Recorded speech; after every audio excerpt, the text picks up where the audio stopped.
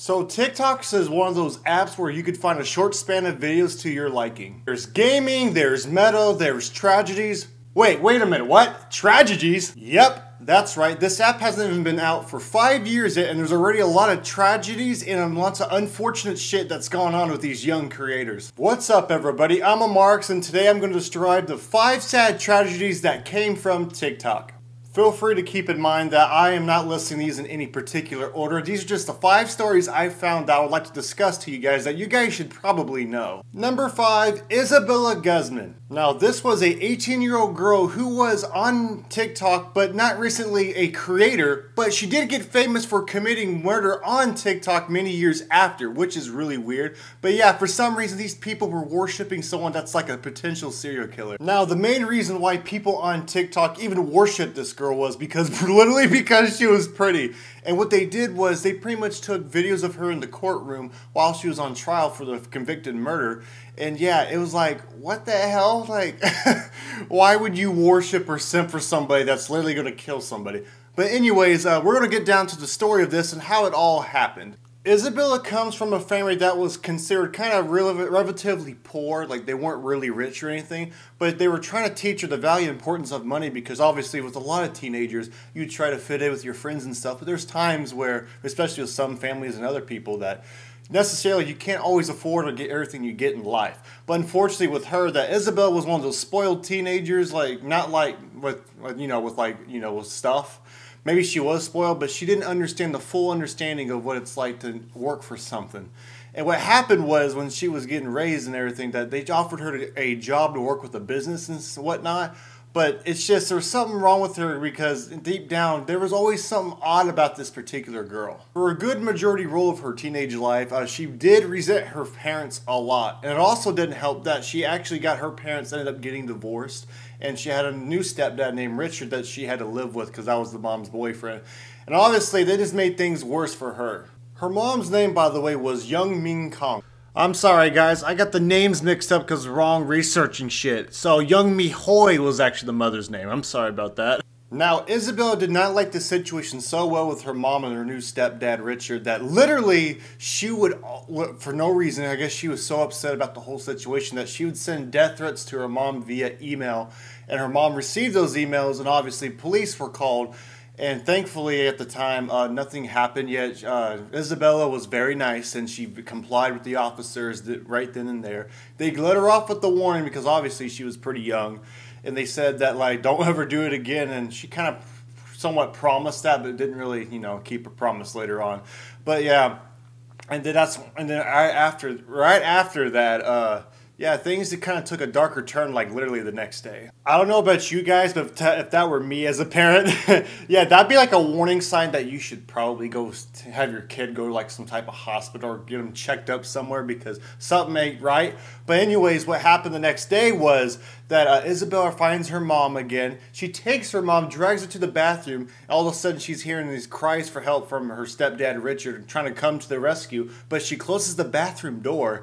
And then apparently, Isabella had a knife in her hand and starts, I guess, murdering her mother. And she was screaming, crying for help. And her last words were, "Help me, Richard." And it's kind of a scary, traumatic situation, especially if you're on the stepdad situation because you're trying to open the door and you're confused, not knowing what's going on. So then, of course, he calls the authorities again, and then all of a sudden the door opens finally, and she sees her covered up in blood, all messed up, probably smiling, happy that her mom's dead. And what happens was, obviously, Richard was devastated, shocked, and confused, thinking that he's going to be next, but nope. She was satisfied, so he called authorities. She runs off. She drives off somewhere. She didn't have time to wipe up or clean up or anything. And yeah, and authorities kind of went on a search for her, where Isabella was. Now, Isabella was in fact indeed found in a car, all bloodied up. I guess there was another dead body that she was hiding in a car that she also killed.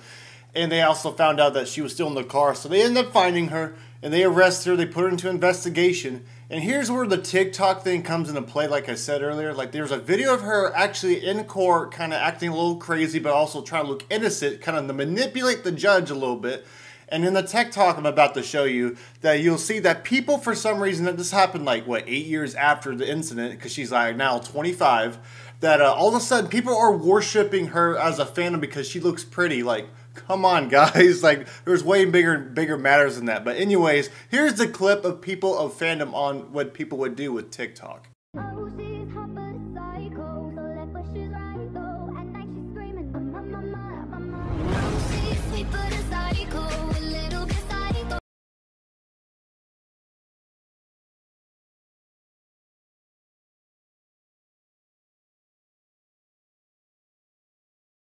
That a majority of these TikTokers like that worshiping this girl are probably dumb teenagers who probably worship anything, because a lot of teenagers on TikTok are fucking cringy, and you guys need to chill the hell out. Like, stop simping over some psychopath. Like, come on, guys. If you want to simp, at least simp for someone that's a little, like, you know, raised on weird internet culture, not someone who's gonna fucking kill you. Like, I just don't get it. Now, she is 25 years old. She's been released from a mental hospital. I'm assuming that she got help while she was charged and in custody and stuff. And what's good is, it sounds like in the newest recent video I'm about to show you, that sounds like she literally wants to change as a person, I think. She is under obviously house arrest, because obviously what she did was really messed up, and this type of second chance never happens anywhere. I'm just going to assume that she did go to prison for a couple years, but yeah, there's not very much information on the story of what she was charged and how long she spent in prison if she did go. Let's hopefully, it sounds like she just got help, but because she was diagnosed with schizophrenia, which is pretty a serious mental health issue. And stuff like this, like if there's an actual mental health problem, they will actually send you out to get help if it's a legit concern. And this girl obviously had it.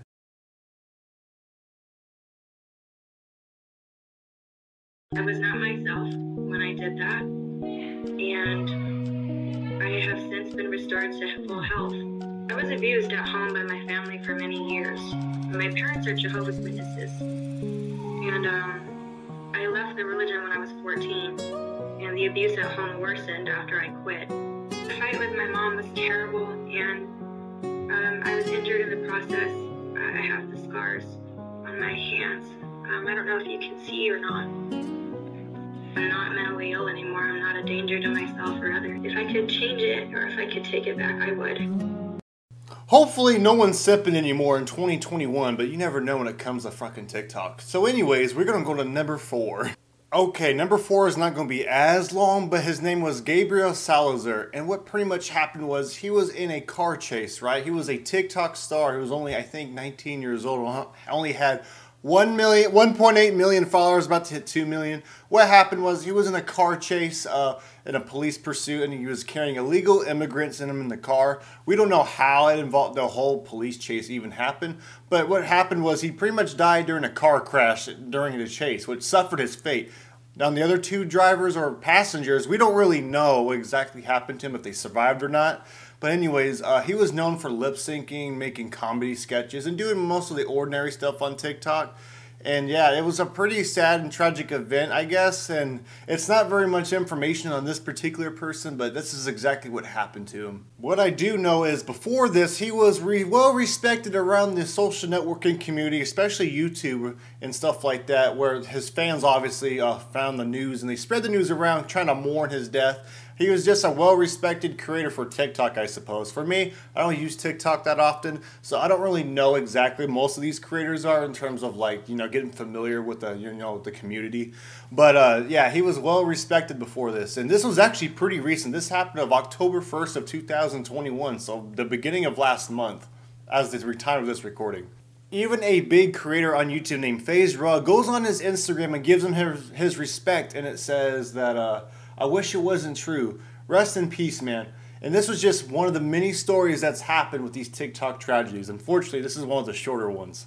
Okay, now with number 3, this one's gonna make you be like, this one's kind of dumb. This was a pretty big one, but it's like, what the hell? So anyways, his name was Zachary Lathram. He was an 18-year-old TikToker who pretty much wanted clout by going to his neighbor's house, and he pretty much murdered him just for clout, which is really fucking stupid.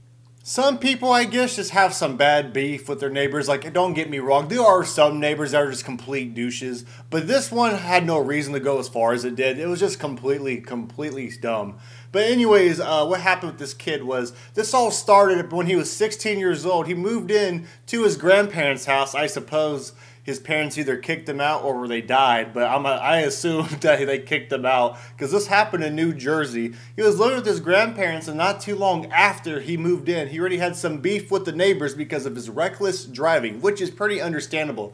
And there's a lot of teenagers that think they're invincible when they're driving, which shouldn't be a thing, but yes. In my opinion, honestly, I think 16 is a slightly too young in the United States to drive, just because it makes no sense that someone can drive a vehicle that young, but you can't even drink beer until you're 21, which is like, not saying you should drink at 16, but it's like, makes no damn sense if you think about it. Heavy machinery, can't drink beer till you're 21, and then the consistency of, being 18 to go out in the Marines and get shot. But anyways, yeah, he was also a part of the Marines.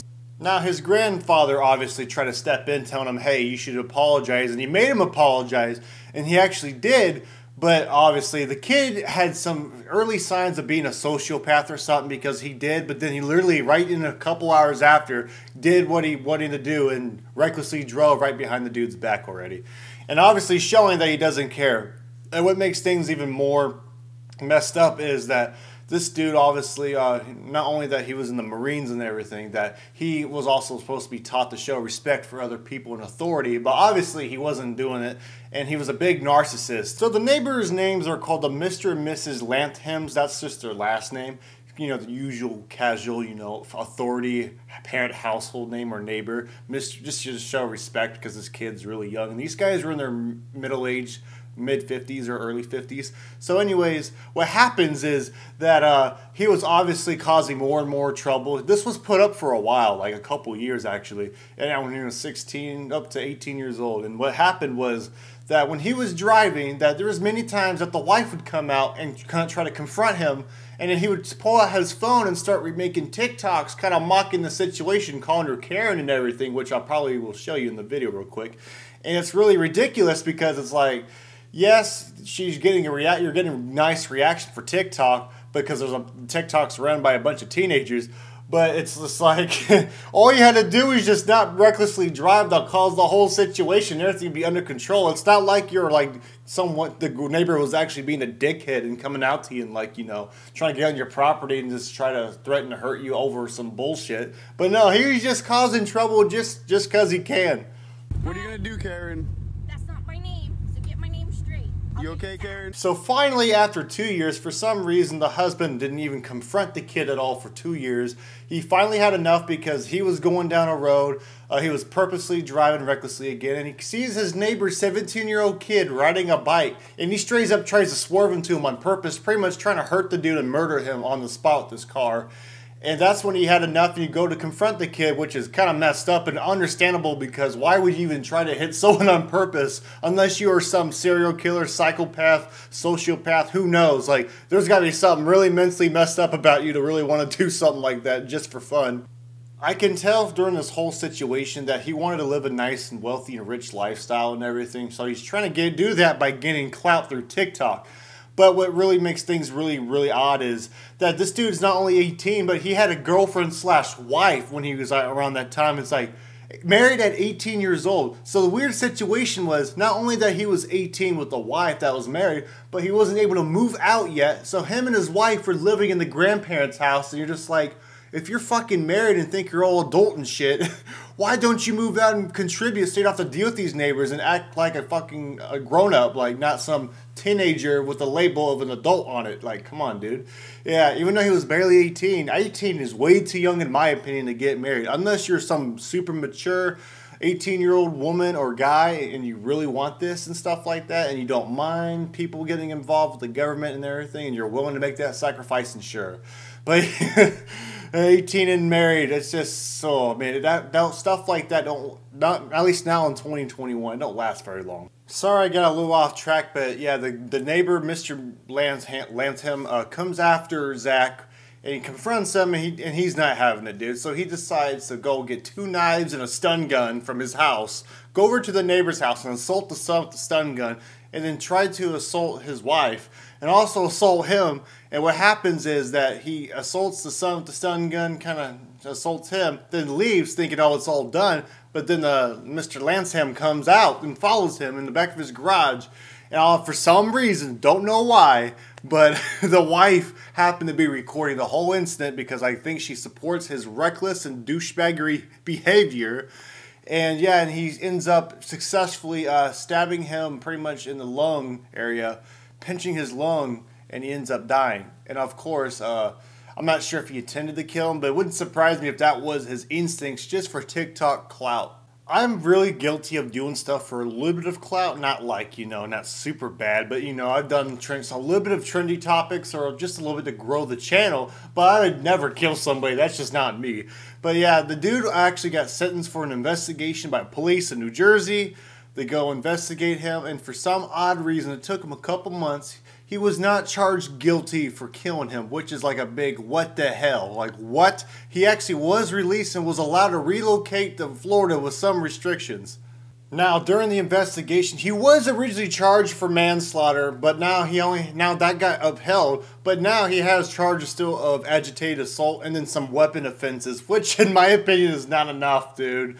Man, these damn criminal justice court systems been really nice to these TikTokers. Now, number 2 isn't the longest one either, but there was an incident on TikTok where there was a lady that was terrorizing not only TikTok and Omegle, going around terrorizing kittens and murdering them and showing them skulls and stuff on live streams on Omegle and TikTok. Unfortunately, there wasn't much warning signs or accounts that they could find immediately until after the incidents on Omegle. Now, there was an account on TikTok that was kind of warning people about what she was about to do next through the text-to-speech option and everything, called the Crazy Cat Lady _first. And yeah, there's more than one account, but the second account mainly was the more active one. And obviously, people were trying to search for her and stuff, but she kept appearing in many different locations because she obviously has some type of VPN or something going on. And it's kind of messed up that she was terrorizing the whole internet. And unfortunately, there's no new information that was found about this crazy cat lady girl. We don't even know her name or nothing. But it is a really interesting tragedy because it is pretty much killing all the cats. And it is terminating her account at least. But it's really messed up because why would anyone torture animals for someone's pleasure or entertainment? So yeah, to this day, people are still finding the search for her, or at least I hope so, because I don't want people giving up on some fucked up shit like this. Okay, so the last one too is a big what to F, and it's a pretty messed up one too. Her name was Claire Miller, and this girl was actually accused of murdering her sister while she was in her sleep. Now, of course, she had a TikTok of 21,000 followers. She would just post TikToks of her lip syncing and then dancing in the worst way possible. And she was very young too. She was only 14, so she was doing stuff a lot of 14-year-olds would find rather entertaining, then later get older and find that extremely cringy, at least to me. But yeah, it's a pretty insane situation because this girl that she did get accused of was in fact older. What makes this even more messed up is that not only that she murdered her sister in her sleep with a disability, that she actually was suffering from cerebral palsy where she couldn't actually properly walk and she was in a wheelchair. And obviously this girl had some mental issues as she was showing signs apparently of homicide and suicidal thoughts a month before this happened. Unfortunately, no one really spoke out to her. I'm not sure if she did give out any warning signs to her parents or friends or family, but it should be a concern if some of these signs were showing. Now, there's a very good chance that this girl wasn't getting as much attention as the other girl because of her condition, her older sister's condition. And therefore, it might resent her to being jealous, and her mental health and her stability that combination could be very dangerous. So the older sister's name was named Helen Miller, and what happened was she was found pretty much with her body all bloodied up with a pillow covering her face. And pretty much were suspecting her younger sister because they also found her outside trying to wash her hands in the snow, trying to hide the evidence of her bloody hands. And the police officer and everyone investigating her actually asked her, and she confessed that she did stab her sister many times. For what reason, we're not fully sure. Now, after the news spread around with her murdering her sister, that her TikTok account did gain a bit of followers after that for a short period of time of 32,000 extra followers. And for some reason, people are interested in people who do some messed up stuff or they become a hero or whatever. Yeah, for some reason, people love that stuff. So they found her account and pretty much followed the shit out of her. And yeah, not too long after that, though, TikTok took things in their hands and quickly removed the account. Now, she was sentenced and charged for murder pretty much, and she was tried as an adult, But it didn't take very long after until a month later, unfortunately, just they decided to held the charges and plead her not guilty and pretty much take her, you know, to go get her help with mental health. Which is kind of already too late considering that you already took someone else's fucking life, especially your siblings. Man, these justice systems, they're really messed up. Like, it makes you really question, like, these justice systems, man, like, if they're that nice, dude, maybe I should go out and do something like this, but no, I don't have the balls to, but yeah, I don't get it. Like, this is stupid. Alrighty, guys, that concludes the 5 TikTok tragedies that makes you question humanity. Hey, that rhymed. That might be the title of this video, but yeah, I hope you guys enjoyed. And yeah, if you like this type of list style videos, this is very different for me, but I kind of like it because it's still into my niche and everything. Yeah, if you guys are interested, make sure to leave some comments down below if you got any more suggestions about this. If you happen to be new to the channel and you like my content, make sure to leave a like. If you really enjoy it, make sure to subscribe because there'll be more stuff coming out and we are growing pretty good and everything. We're almost there to 6,000 pretty soon. We're almost halfway there to 6,000. I'd love to get 10,000 really soon, but we're growing pretty well, and I'm pretty happy we're at this pace we're going. So yeah, we're at 6,000 almost. And what's also really interesting about TikTok, by the way, is that a lesson learned. Don't fucking use it for anything else, but maybe to promote your YouTube or something, because it seems like it's gotten really toxic, even though there are some good parts of TikTok that could be very good. Also, unfortunately, I do got a new phone. It's not really unfortunate, but like I could use TikTok a lot more because I do sometimes use it to promote my stuff. Maybe I could make something funny out of it that's not a stupid cringy cancer dance. But yeah, let's see what happens in the future. Okay, everybody, I'll see you guys in the next video, so peace out.